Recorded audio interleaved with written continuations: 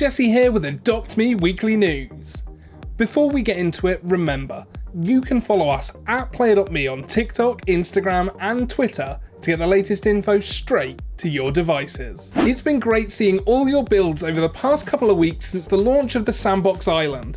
We're still rolling out bug fixes for that and the taxi to iron out the last few problems we're aware of.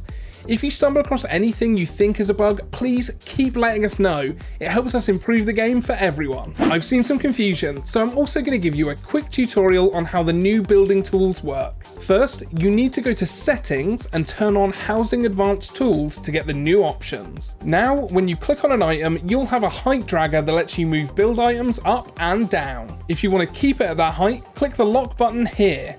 And now when you drag it around, it will stay at that height and any items you spawn will spawn in at that height too. As you can see, whatever cube you spawn starts in the air.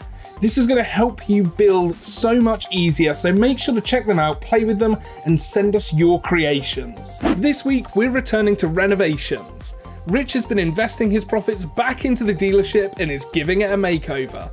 On Thursday, you'll see a brand new interior to the vehicle dealership, along with brand new cars, bikes, flying vehicles, and more. This is also your warning that every vehicle currently in the dealership will be going off sale when the new update arrives, so now is the perfect time to pick up the cars you want.